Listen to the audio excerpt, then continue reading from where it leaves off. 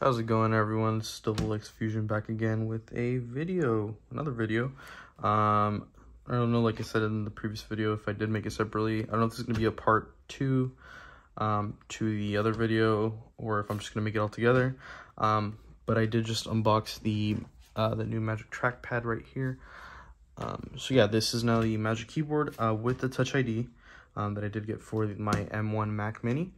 So yeah, just quick look around the packaging, just the picture of the keyboard itself right there, a Apple logo on the side right there, same thing on the other side. It's kind of hard to show here. The back just says what it is, top left corner. It does mention that it does have the Touch ID feature on that key there. Other than that, just the model information. That's pretty much all there is to it. So yeah, let me go ahead and open this up just to give you guys a quick look here. Get a cut in there.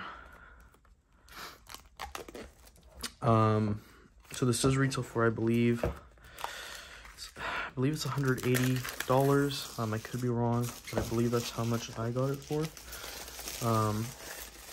And then I don't know if I mentioned it on the Magic Trackpad video, but it does retail for $120.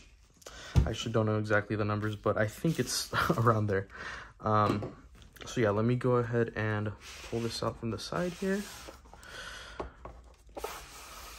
Okay, so just come in a little cradle here. Has a pull tab right here. This is the plastic wrap that they use on the trackpad. It was like the new paper, more eco-friendly wrapping they have, which is interesting to see. I'm not sure why they use two different ones, but yeah, let's go ahead and pull this off. So yeah, it does have a very similar aesthetic to the actual Magic Trackpad. I think I bumped the camera there, sorry about that. So yeah, this is essentially the keyboard. Keyboard clicks feel actually pretty good considering how thin the form factor is. So in the back you do have a embossed Apple logo. I believe you guys can see it there. It's kind of hard to see.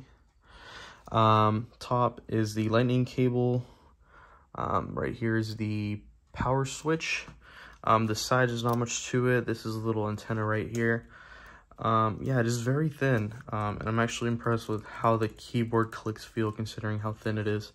And yeah, as I was saying, it does have a similar aesthetic to the Magic Trackpad, which I do happen to have here on the side. So I believe they are the same thickness. Looks like they are. So if you have them side by side as shown here, they do sit flush to each other, which is definitely a nice look. And then I guess the main feature of this keyboard specifically, or this version, is one, it does have the numeric keypad that I did opt for, and then it does have this Touch ID button here, which will easily let you go into your computer just by resting your finger. I don't know if you're supposed to click it, I haven't used it yet, but it does have that. So yeah, that's pretty much all there is to the actual keyboard. And it doesn't really come with anything else in the box. This is just your basic pamphlets. I don't think it comes with any Apple stickers or anything. No, it does not. Other thing is this actually really nice braided cable that did come in the Magic Trackpad as well. So it is a USB-C to Lightning.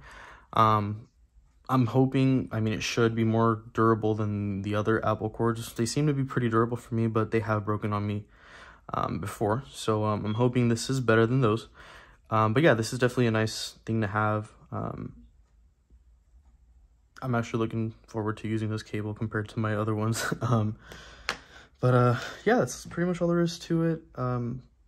Like I said, I don't know if I'm going to merge both videos. If I don't, thanks for watching this video.